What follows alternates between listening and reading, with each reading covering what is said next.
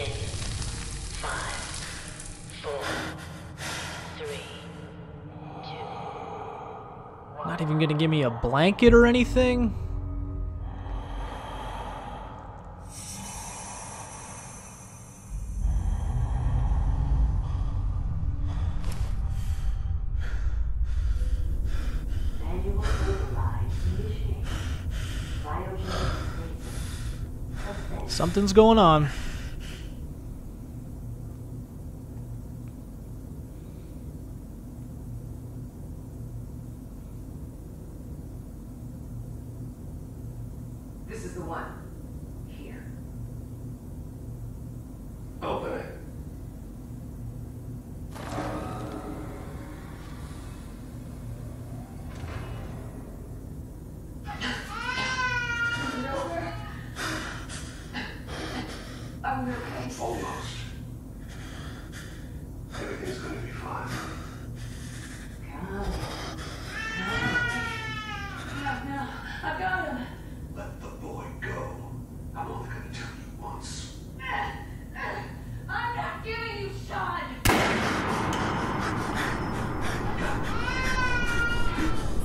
Get the kid out of here. Let's go. At least we still have the backup. Jeez. Bethesda dropping the hammer very, very early on. You know, they didn't give you much time to develop a relationship with her, but it still kind of, like, hits you hard, even within the first half an hour of playing. So we have motivation now. You think you're safe inside of this metal tube, and then you find out, nope, your family's still torn apart. Cryogenic array. Vault residents must vacate immediately.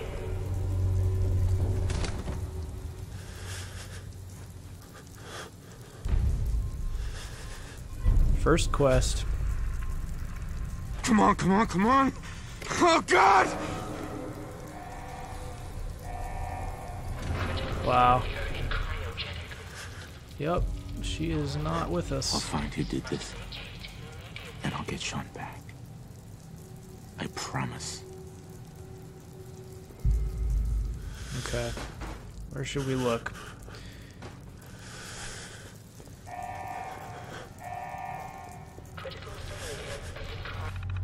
I am noticing some frame drops here and there. It's first day of release, so I'm not expecting too much. Hopefully a patch will clear it up, but it is a Bethesda game, so we know how that goes. Okay, so life support for all of these people is offline, so everybody's dead.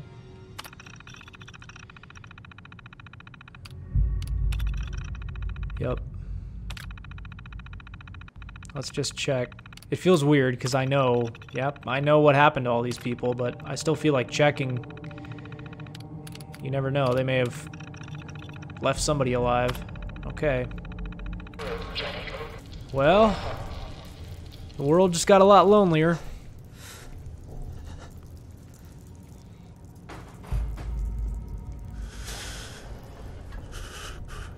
You know what? I want to try and fix the field of view as well. Bear with me 1 second, guys.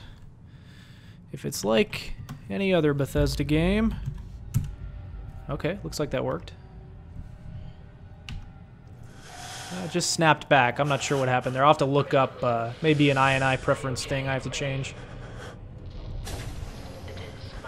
Just a little too zoomed in for me. Okay, here's some other cryopods.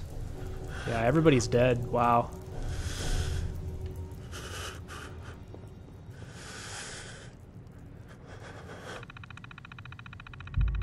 Okay, same deal here. So let's move on. Yeah, see, a little bit of a frame skip there.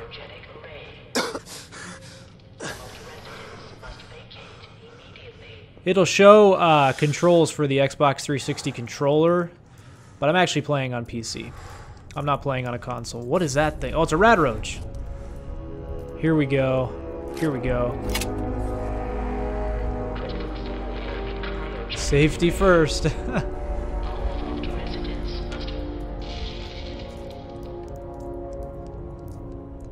Okay. So that's cool. So you don't have to actually go into a separate menu to loot. It shows up right there. Very interesting. Can we do anything with this security terminal? Let's find out. Security instructions. Vault 111 is designed to test the long-term effects of suspended animation on unaware human subjects. Security staff are responsible for maintaining installation integrity and monitoring science staff activity. Under no circumstances are staff allowed to deviate from assigned duties. Insubordination or interference with vault operations are capital offenses. Security staff are authorized to use lethal force. So we know what goes on here. We got some other stuff here. Resident admittance. Upon activation notice from Vault Tech, all personnel are required to report to the entry area and assist with admittance of Vault residents. Security personnel will maintain order and ensure that no personnel or residents attempt to evacuate the Vault. So essentially just guidelines for the staff of the Vault. I don't see any staff members around though, so something has happened. I mean, you know, besides the whole nuclear detonation thing.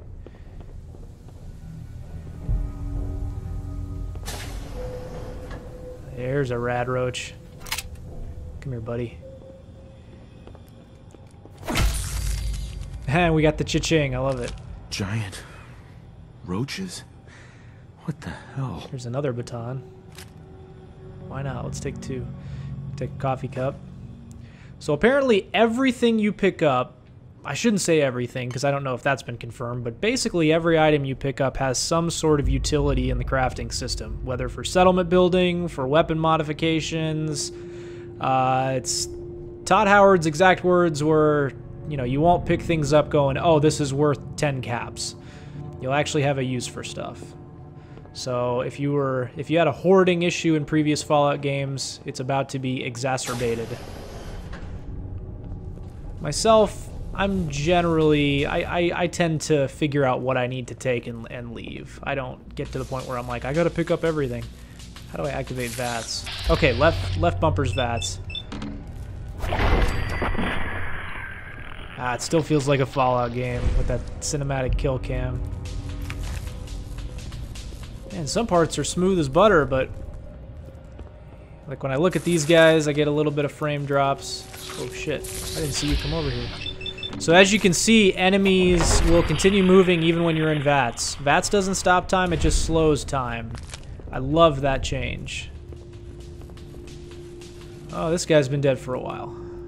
What happened here? Where is everyone? Jeez. Another rad roach. Two of them. Can I get both of you guys? Okay, let's do a hit on you, 2 hits. And then 1 on you. So you see how they kind of got me there before I was able to attack, because they kept moving while I was in VATS. Man, these guys are detailed. I love it. Water in here should be fine. No radiation. Okay, looks like we're at the main office now. I say office, main entrance, I guess. Stim packs, there we go. Oh, we got a gun. Cool, okay. So left trigger to aim. VATS is still activated by left bumper. The only thing I don't like about using a controller is that to sprint, I have to hold down the left thumbstick. I don't like control schemes like that, but I don't really know a better way to change it. If I use my keyboard, you guys are just going to hear the clicking and clacking because it's a mechanical keyboard. Okay, did we get everything we need to in here? That's a Fallout game for you. It's like you got to look around to make sure. See, we got a bobby pin, some pre-war money. All right, let's go. Terminal somewhere. Okay. Maybe right there. So this is the Overseer's terminal. Instructions. Vault 111 is designed to test the long-term effects of suspended animation on unaware human subjects. Your staff will be on short-term assignment to monitor basic cardiopulmonary and cognitive functions. Long-term monitoring will be handled remotely by Vault Tech technicians. Under no circumstance is suspension to be disrupted. This includes the administration of life-saving measures. Your staff is also considered expendable. Insubordination or attempts to evacuate prematurely are capital violations. Unused cryogenic pods are the preferred method for cadaver disposal. Well, you've got a whole mess of them down in the storage area. Everybody in there is dead. What's the cryolator? I've long dreamed of making cryogenic freezing available in a portable on-demand form. The cryolator is my latest attempt. Thankfully, we're in no short supply of the chemicals and components I need to tinker with the prototype. It's a nice way to occupy the time as we wait for the all-clear signal. So that was written by the Overseer. Okay, we got the log. Let's check through some of this stuff. Final orientation is complete. All but a few of residents down in Sanctuary Hills have been enrolled, and several from Concord as well.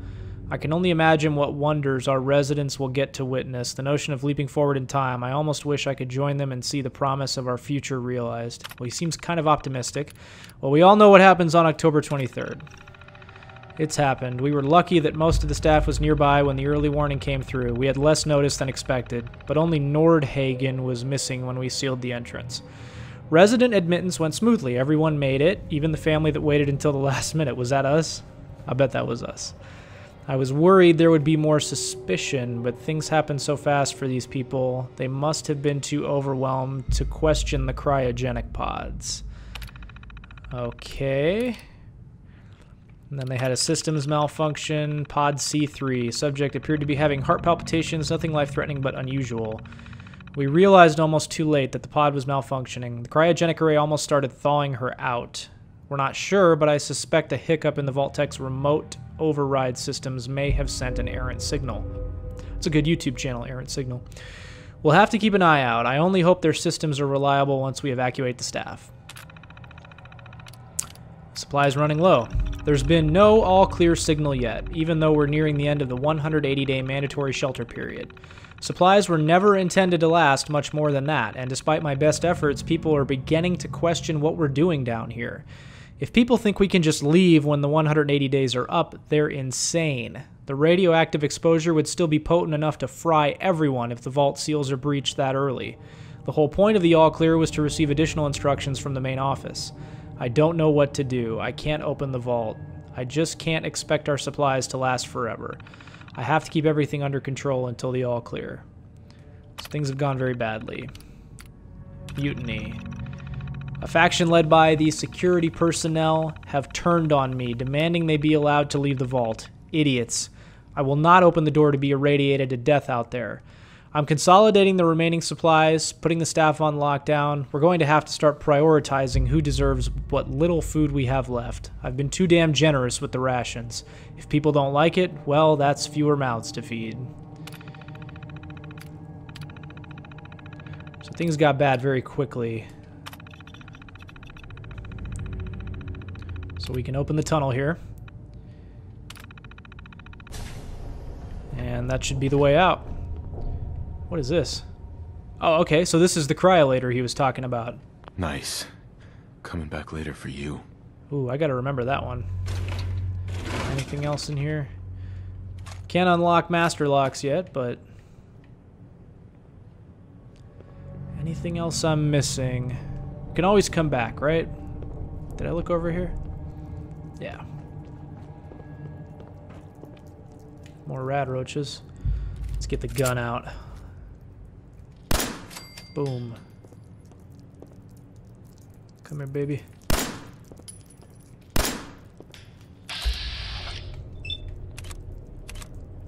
How do I switch between... oh, right stick, okay. Let's see if we can nail all of them in one. Hell yeah.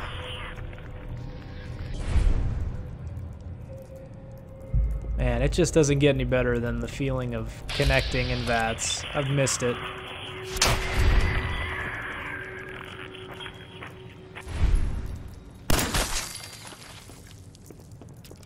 Guns are nice and responsive. They have a good kind of kickback to them that I'm not used to from a Fallout game. Anything over here? What was that? Oh, just sitting in the chair. Okay.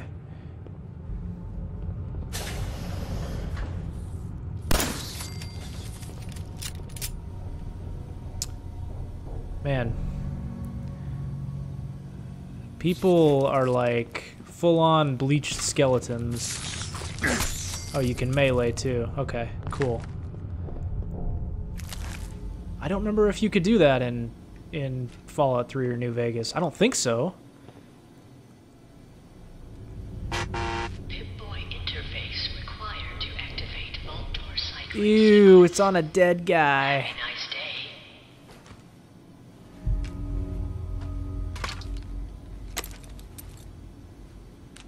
Oh, man. It's beautiful.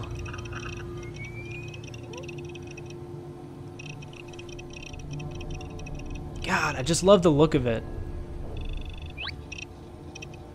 All the little animated Vault Boy icons. Okay, change tabs with right and left trigger. So we can go through all of our stuff here. The only quest we got right now. There's the map. So we are way up in the left corner. This is the entire Boston area.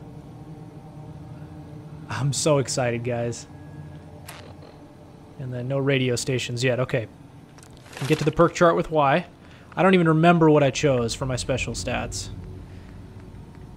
So whatever I've dumped into each given attribute will allow me the same level of perks. So if I put like 5 into my charisma, then I can go all the way down 5 points. We'll get to that later when we actually have access to perks. Should be able to get out now.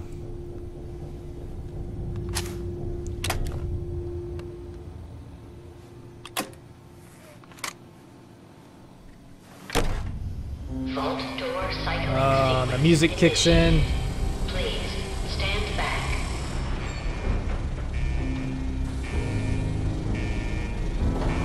Welcome home, right? Welcome back to a Bethesda game. It's been 4 years since Skyrim. It's been 7 years since Fallout 3. And we're back, guys. We're back in the wasteland. Did I just walk through that barrier? Oh, it opened. Okay. I was like, I found the first bug.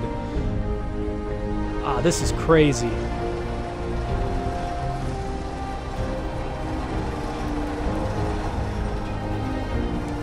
I gotta say, the textures aren't too bad. I'm just noticing a little bit of hitching on the graphics. That's the only thing I'm noticing that they could probably fix it with a patch. Here we go. Okay, last chance. Let's do it. Enjoy your return to the surface, and thank you for choosing Vault. And thank you guys for watching this episode of Fallout 4 here on Gameplays U. We're going to take a little break here, and we will see you guys next time. Bye-bye.